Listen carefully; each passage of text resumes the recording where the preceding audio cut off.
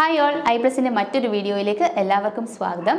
കഴിഞ്ഞ ക്ലാസ്സിൽ നമ്മൾ ഓവർസിയർ ഗ്രേഡ് 3 PYQs കുറച്ച് 10 ക്വസ്റ്റ്യൻസ് നോക്കിയിരുന്നു. അതിന്റെ ബാക്കി അടുത്ത സെക്കൻഡ് പാർട്ട് ആണ് നമ്മൾ ഇന്ന് നോക്കാൻ പോകുന്നത്. അടുത്ത ക്വസ്റ്റ്യൻ നോക്കാം. Okay. It is a curved ruler used for drawing irregular curve വരയ്ക്കാൻ വേണ്ടി നമ്മൾ യൂസ് ചെയ്യുന്ന curved ആയിട്ടുള്ള റൂളറിനെ നമ്മൾ വിളിക്കുന്ന പേരെന്താണെന്നാണ് ചോദിച്ചേക്കുന്നത്. Option A flexible curve, option B stencil, option C French curve, option D compass. അപ്പോൾ ഏതാണ് നമ്മൾ എടുക്കുക? ഇവിടെ യൂസ് ചെയ്യുന്നത് ഏതാണ്? നമ്മുടെ ഫ്രഞ്ച് കർവ് ആണ് നമ്മൾ യൂസ് ചെയ്യുക. അപ്പോൾ സ്റ്റെൻസിലൊക്കെ എന്താണെന്ന് നിങ്ങൾക്ക് അറിയായിരിക്കും, കോമ്പസ് എന്തിനാണ് അറിയായിരിക്കും. ഫ്രഞ്ച് കർവ് ആണ് നമ്മൾ യൂസ് ചെയ്യുക. ഓക്കെ, അടുത്ത question. Single stroke lettering recommended by Bureau of Indian Standards for use in engineering drawing is. അപ്പോൾ സിംഗിൾ സ്ട്രോക്ക് ലെറ്ററിങ്ങിന് വേണ്ടിയിട്ട് നമ്മൾ യൂസ് ചെയ്യുന്ന കോഡ് ഏതാണെന്നാണ് ചോദിച്ചേക്കുന്നത്. അപ്പോൾ ഏതാ? ഇതൊരു പ്രീവിയസ് ഇയർ ക്വസ്റ്റ്യൻ പല തവണ ചോദിച്ചിട്ടുണ്ട്. ഏതാണ് ഇതിൻ്റെ അകത്തിൽ വരിക? IS 960883, IS 960983, IS 960086, IS 960785. ഏതാണ് കറക്റ്റ് ആയിട്ട് വരിക? ഓപ്ഷൻ ബി ആണ് വരിക. IS 960983 ആണ് കറക്റ്റ് ആയിട്ടുള്ള ആൻസർ. കോഡ് ആണ് ഓർത്തിരിക്കുക. സോ അടുത്ത question.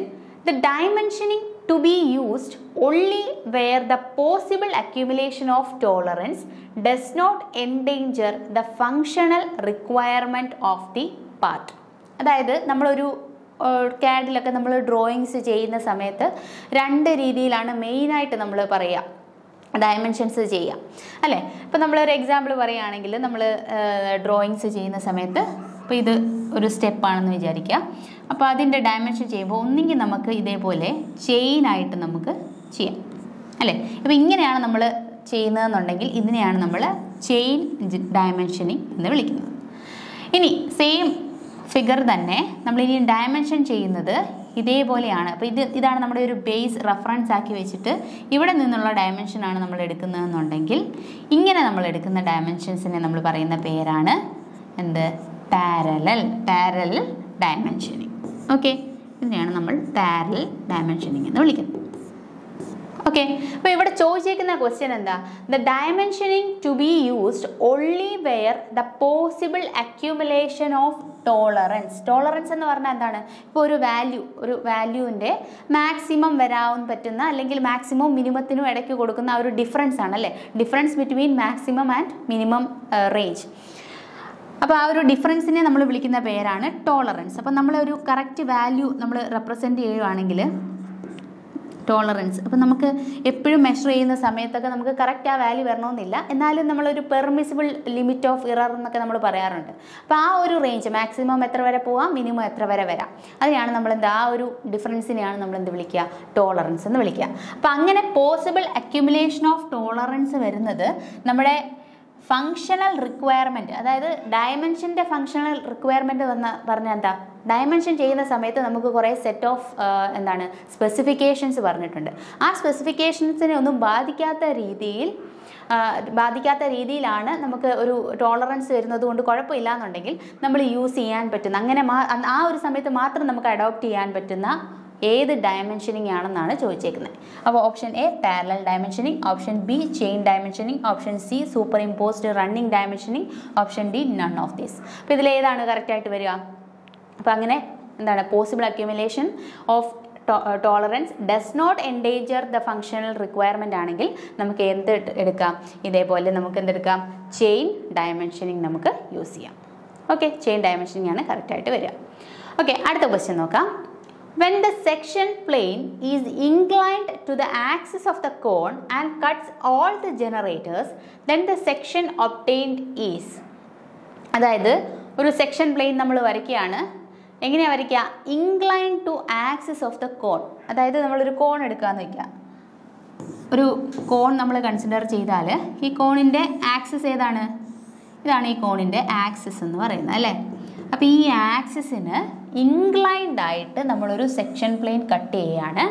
And it cuts all the generators എന്ന് പറഞ്ഞാൽ എന്താണ്, ഈ ഒരു സ്ലാൻഡിങ് ഡിസ്റ്റൻസിനെ അല്ലെങ്കിൽ ഈ ഒരു സ്ലാൻഡിങ് ഹൈറ്റിനെയാണ് നമ്മൾ വിളിക്കുന്നത് അല്ലേ. അപ്പോൾ ഇത് നമ്മൾ 2D ആയിട്ട് വരയ്ക്കുമ്പോൾ നമുക്ക് രണ്ടെണ്ണേ കാണാൻ പറ്റത്തുള്ളെങ്കിലും ഈ കോണിൻ്റെ സർഫസിലുള്ള മൊത്തം എത്ര എണ്ണം വരയ്ക്കാം, എത്ര വേണമെങ്കിലും വരയ്ക്കാം അല്ലേ. അപ്പോൾ എത്ര ജനറേറ്റേഴ്സ് വേണമെങ്കിലും നമുക്ക് കൺസിഡർ ചെയ്യാം. അപ്പോൾ അതിനെ നമ്മൾ കട്ട് ചെയ്യുകയാണെങ്കിൽ അതിനെ നമ്മൾ എങ്ങനെ കട്ട് ചെയ്യുക, ഇൻക്ലൈൻഡ് ആയിട്ട്, ആക്സിസിന് ഇൻക്ലൈൻഡ് ആയിട്ടും കട്ട് ചെയ്യണം, അതുപോലെ തന്നെ എല്ലാ ജനറേറ്റേഴ്സിനെയും കട്ട് ചെയ്യണം. അപ്പോൾ അങ്ങനെയാണ് നമുക്ക് എങ്ങനെ വരയ്ക്കാം, ഇതാണ് നമ്മുടെ സെക്ഷൻ പ്ലെയിൻ എന്ന് വിചാരിക്കാം. ഓക്കെ അങ്ങനെയാണെങ്കിൽ ദ സെക്ഷൻ ഒബ്റ്റെയിൻഡ്. അപ്പോൾ ഇങ്ങനെ ഒരു സെക്ഷൻ പ്ലെയിൻ ഉണ്ടെങ്കിൽ അന്നേരം നമുക്ക് കിട്ടുന്ന ഈ ഒരു section ഏതാണെന്നാണ് ചോദിച്ചേക്കുന്നത്. Option A ellipse, option B parabola, option C hyperbola, option D helix. അപ്പോൾ ഏതായിരിക്കും ഇവിടെ വരിക? നിങ്ങൾ നോക്കിക്കഴിഞ്ഞാൽ ഇവിടെ എന്ത് ഫിഗർ ആയിരിക്കും നമുക്ക് കിട്ടുക? ഇവിടെ നമുക്കൊരു എലിപ്സ് ആയിരിക്കും കിട്ടുക അല്ലേ. ഇവിടെ നമുക്കൊരു എലിപ്സ് ആയിരിക്കും കിട്ടുക. ഓക്കെ ആണല്ലോ. അപ്പോൾ ഓപ്ഷൻ ഏതാണ്? ഓപ്ഷൻ എ എലിപ്സ് ആണ് കറക്റ്റ് ആയിട്ട് വരിക. ഓക്കെ, അടുത്ത question. A line is parallel to both the HP and VP. It's projection is. അതായത് ഒരു ലൈൻ ഉണ്ട്, ആ ലൈൻ എന്ന് പറയുന്നത് parallel to horizontal പ്ലെയിനുമാണ് and parallel to vertical പ്ലെയിനുമാണ്. നമ്മളിപ്പോൾ ഈ ബോർഡ് എടുത്തു കഴിഞ്ഞാൽ ഈ ബോർഡ് ഇങ്ങനെ ഇരിക്കുന്നു, അതേപോലെ ഞാൻ ഇതിൻ്റെ എന്താണ് ഹൊറിസോണ്ടൽ പ്ലെയിൻ ആണ് ഈ കാണിച്ചേക്കുന്നതിൻ്റെ വെർട്ടിക്കൽ പ്ലെയിൻ ആണെന്ന് വിചാരിക്കാം. ഓക്കെ, അപ്പോൾ നമ്മളോട് പറഞ്ഞിട്ടുണ്ട് ഒരു ലൈൻ ഉണ്ട്, ഇതാണ് നമ്മുടെ ലൈൻ എന്ന് വിചാരിക്കാം. ഈ ലൈൻ എന്ന് പറയുന്നത് നമ്മുടെ ഈ ഒരു വെർട്ടിക്കൽ പ്ലെയിനിനും പാരലലാണ്. വെർട്ടിക്കൽ പ്ലെയിൻ പാരലൽ ആണെങ്കിൽ നമുക്ക് എങ്ങനെ വെക്കാം? ഇങ്ങനെ വെക്കാം അല്ലേ. എങ്ങനെ ഇരുന്നാലും ഇങ്ങനെ ഏത് രീതിയിൽ ഇരുന്നാലും നമ്മുടെ ഈ ഒരു പ്ലെയിനിന് പാരലലായിട്ടാണ് ഇതിരിക്കുന്നത്. ഓക്കെ, എങ്ങനെ വേണേലും നമുക്ക് വെക്കാം. ഇപ്പം അതുപോലെ തന്നെ നമ്മളോട് പറഞ്ഞിട്ടുണ്ട് നമ്മുടെ ഹൊറിസോണ്ടൽ പ്ലെയിൻ, അതായത് ഈ ഒരു കൈ ഞാൻ വെച്ചിരിക്കുന്നത് ഇത് നമ്മുടെ എന്താണ് ഹൊറിസോണ്ടൽ പ്ലെയിൻ ആണ്. ഈ ഹൊറിസോണ്ടൽ പ്ലെയിനിനും പാരലൽ ആവണം. ഹൊറിസോണ്ടൽ പ്ലെയിനിനും പാരലൽ ആവണമെന്നെങ്കിൽ എങ്ങനെ ഇരിക്കണം? ഇതേപോലെ ഇരിക്കണം. ഇങ്ങനെ ഇരുന്നാൽ പറ്റുമോ? ഇല്ലല്ലോ. ഹൊറിസോണ്ടൽ പ്ലെയിന് പാരലൽ അല്ലല്ലോ. അപ്പോൾ നമ്മുടെ ലൈൻ എന്ന് പറഞ്ഞാൽ ഹൊറിസോണ്ടൽ പ്ലെയിനും പാരലലാണ്, അതുപോലെ തന്നെ നമ്മുടെ വെർട്ടിക്കൽ പ്ലെയിനും പാരലലാണ്. അപ്പോൾ അങ്ങനെ ഇരിക്കുകയാണെന്നുണ്ടെങ്കിൽ അതിൻ്റെ പ്രൊജക്ഷൻ എടുത്തു കഴിഞ്ഞാൽ എങ്ങോട്ട് വരും? പ്രൊജക്ഷൻ നമുക്ക് താഴേക്ക് പ്രൊജക്റ്റ് ചെയ്താൽ നമുക്ക് എന്ത് കിട്ടും? ലൈൻ കിട്ടും. അതുപോലെ ഇങ്ങനെ ഇരിക്കുന്ന ഒരു ലൈനിനെ നമ്മൾ വെർട്ടിക്കലായിട്ട് പ്രൊജക്റ്റ് ചെയ്താൽ എന്ത് കിട്ടും? അപ്പോഴും നമുക്കൊരു ലൈനായിരിക്കും കിട്ടുക അല്ലേ. ഓക്കെ, അപ്പോൾ അങ്ങനെയാണെങ്കിൽ നമ്മുടെ ആക്സിസ് നമ്മൾ വരയ്ക്കുകയാണെങ്കിൽ ഇതാണ് നമ്മുടെ എക്സ് ആക്സിസ് എങ്കിൽ നമുക്ക് എങ്ങനെ ഇവിടെ ഒരു ഒബ്ജക്റ്റ് ഇരുന്ന് കഴിഞ്ഞാൽ ഇത് നമ്മൾ വരച്ച് കഴിഞ്ഞാൽ ഹൊറിസോണ്ടൽ പ്ലെയിനിലും വെർട്ടിക്കൽ പ്ലെയിനിലും നമുക്ക് എന്ത് തന്നെയായിരിക്കും കിട്ടുക? ലൈൻ ആയിരിക്കും കിട്ടുക. അപ്പോൾ നമ്മളിത് ഈ പേപ്പർ നമ്മൾ ഓപ്പൺ ചെയ്ത് കഴിഞ്ഞാൽ നമുക്ക് ഈ ഒരു രീതിയിലായിരിക്കും കിട്ടുക. ഇതെന്താണ്? 2 parallel lines, a line and a point, 2 points, 2 inclined lines. ഏതായിരിക്കും വരിക? കറക്റ്റ് ആയിട്ട് വരിക 2 parallel lines അല്ലേ നമുക്ക് കിട്ടുക.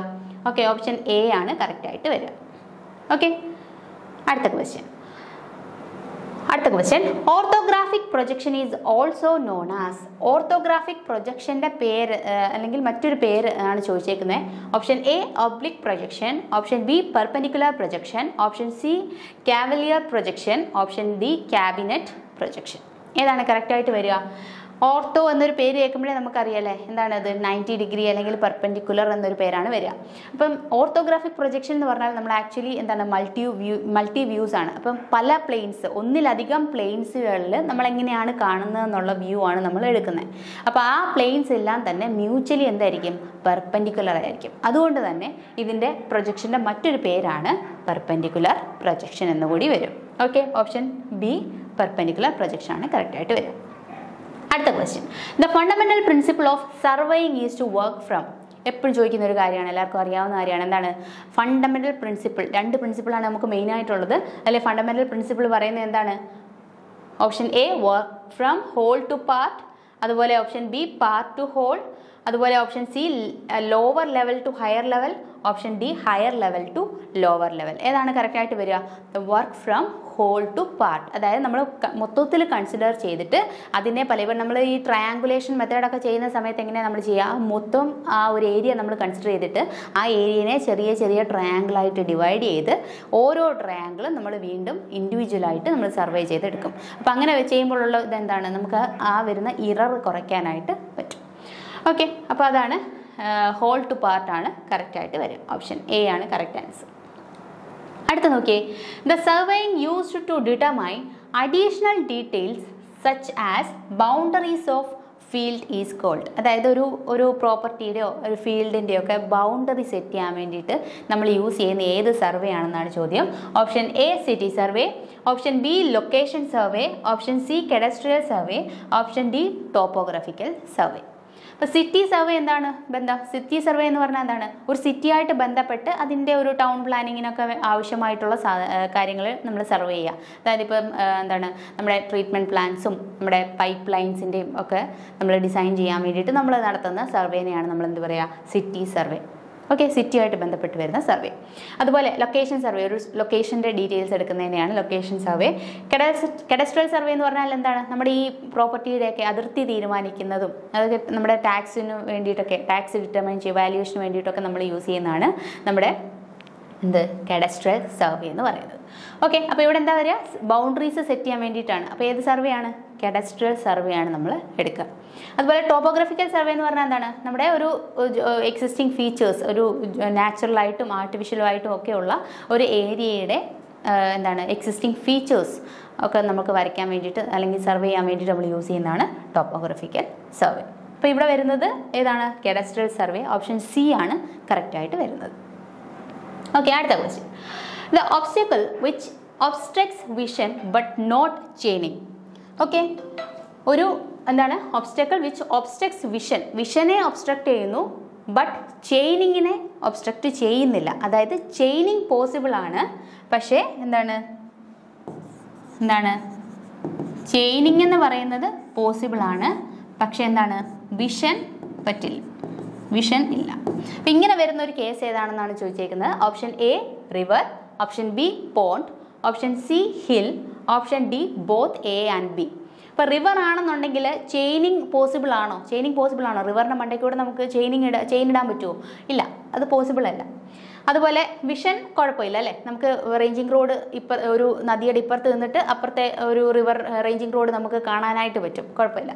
പോണ്ട് ആണെങ്കിലോ റിവർ പോലെ തന്നെ ഉള്ളൂ, ഒരു കുഴപ്പമില്ല. ഹില്ലാണെന്നുണ്ടെങ്കിൽ എന്താ പ്രശ്നം? ഇപ്പം ഇതുപോലെ ഒരു ഹില്ലാണെന്ന് വിചാരിക്കുക. ഈ ഹില്ലിൽ നമുക്ക് ചെയിനിങ് ഇടാൻ പറ്റുമോ? ചെയിനിങ് ചെയ്യാൻ പറ്റും അല്ലേ, ഇതുപോലെ നമുക്ക് ചെയിനിങ് ചെയ്തെടുക്കാൻ പറ്റും. പക്ഷേ ഇവിടെ വെച്ചിരിക്കുന്ന ഒരു റേഞ്ചിങ് റോഡ് അപ്പുറത്ത് നിന്ന് കാണണമെന്നില്ല. ഓക്കെ, അപ്പോൾ അങ്ങനെ ഒബ്സ്ട്രക്ട് ചെയ്യുന്ന ഏതാണ്? നമ്മുടെ വിഷൻ ഒബ്സ്ട്രക്ട് ചെയ്യുന്ന ഏത് എക്സാമ്പിൾ ആണെന്ന് ചോദിച്ചേക്കുന്നത് ഓപ്ഷൻ സി ഹില്ലാണ് കറക്റ്റായിട്ട് വരിക. ഓക്കെ, അടുത്ത question.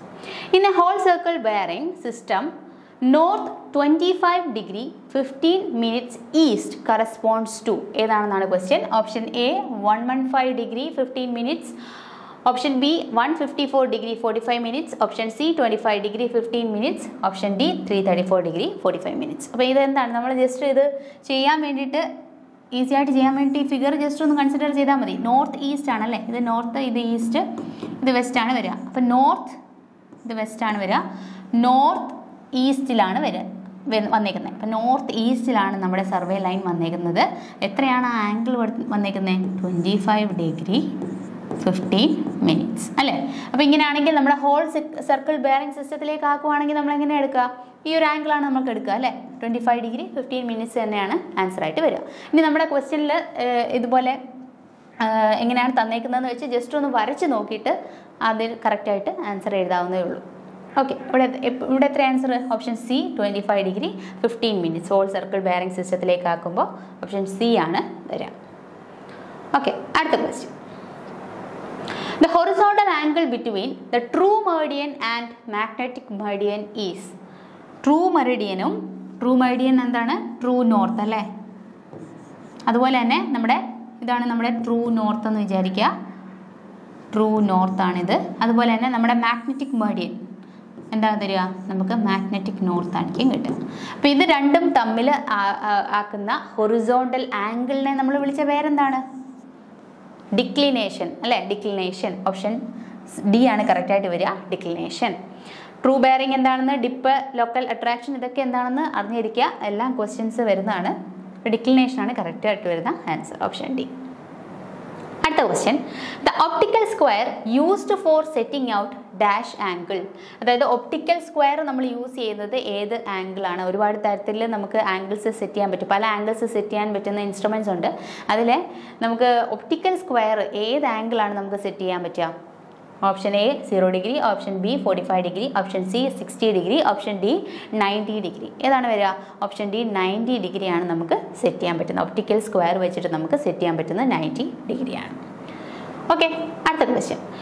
The theodolite is an instrument used for measuring very accurately. Theodolite വെച്ചിട്ട് നമുക്ക് വെരി ആക്യുറേറ്റ് ആയിട്ട് മെഷർ ചെയ്യാൻ പറ്റുന്നത് ഏത് ആംഗിൾ ആണെന്നാണ് ക്വസ്റ്റ്യൻ ചോദിച്ചിരിക്കുന്നത്. Horizontal angle only, vertical angle only, horizontal and vertical angle linear measurements. ഏതാണ് കറക്റ്റായിട്ട് വരിക? നമുക്ക് ഹൊറിസോണ്ടൽ ആംഗിൾ മെഷർ ചെയ്യാനുള്ള ഓപ്ഷൻ ഉണ്ട്, വെർട്ടിക്കൽ ആംഗിൾ മെഷർ ചെയ്യാനുള്ള ഓപ്ഷൻ ഉണ്ട് അല്ലേ? രണ്ടും നമുക്ക് ആക്യുറേറ്റ് ആയിട്ട് മെഷർ ചെയ്യാൻ പറ്റും. Option C horizontal and vertical angle ആണ് കറക്റ്റായിട്ട് വരുന്നത്. ഓപ്ഷൻ സി ആണ് കറക്റ്റായിട്ട് വരിക.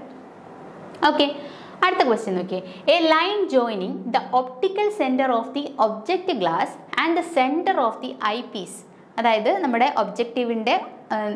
ഒബ്ജക്റ്റ് ഗ്ലാസിൻ്റെ സെൻറ്ററും ഒപ്റ്റിക്കൽ സെൻറ്ററും അതുപോലെ തന്നെ നമ്മുടെ ഐ പീസ്, നമ്മൾ നോക്കുന്ന ഐ പീസിൻ്റെ സെൻറ്ററും തമ്മിൽ നമ്മൾ കണക്ട് ചെയ്ത് കഴിഞ്ഞാൽ നമുക്കൊരു ഇമാജിനറി ലൈൻ കിട്ടുമെങ്കിൽ ആ ലൈനിനെ നമ്മൾ വിളിക്കുന്ന പേരെന്താണ്? Option A fundamental fundamental line, option B axis of telescope, option C axis of level tube, option D line of collimation ആണ് ഉദ്ദേശിക്കുന്നത്. ലൈൻ ഓഫ് കൊളിമേഷൻ ആയിരിക്കും. അപ്പോൾ ഏതായിരിക്കും കറക്റ്റ് ആയിട്ട് വരിക? നമ്മുടെ ഒബ്ജക്റ്റ് ഗ്ലാസിൻ്റെ ഒപ്റ്റിക്കൽ സെൻറ്ററും ഈ ഐ പീസിൻ്റെ സെൻറ്ററും തമ്മിൽ ജോയിൻ ചെയ്താൽ നമുക്ക് കിട്ടുന്നത് ആക്സിസ് ഓഫ് ടെലസ്കോപ്പ് ആയിരിക്കും. ഓപ്ഷൻ ബി ആണ് കറക്റ്റായിട്ട് വരിക.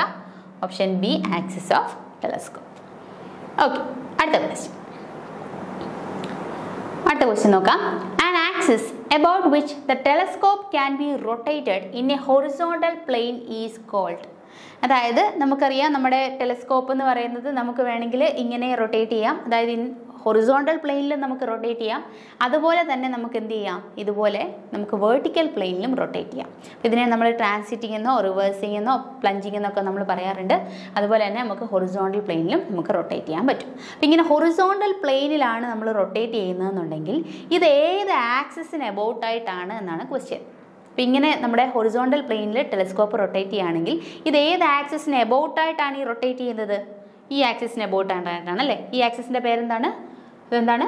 Vertical axis. വെർട്ടിക്കൽ ആക്സിസിന് എബൌട്ടായിട്ടാണ് നമ്മുടെ ഈ ഒരു ഹൊറിസോണ്ടൽ പ്ലെയിനിൽ ടെലസ്കോപ്പ് റൊട്ടേറ്റ് ചെയ്യുക. Option A horizontal axis, option B vertical axis, option C axis of the telescope, option D line of collimation. ഏതാണ് ആൻസർ ആയിട്ട് വരിക? Correct option B vertical axis ആണ് കറക്റ്റായിട്ട് വരിക. ഓക്കെ, അപ്പോൾ നമ്മൾ 25 ക്വസ്റ്റ്യൻസ് ഇതുവരെ ഡിസ്കസ് ചെയ്ത് കഴിഞ്ഞു. ബാക്കി നമുക്ക് അടുത്ത ക്ലാസ്സിൽ കാണാം. Thank you so much.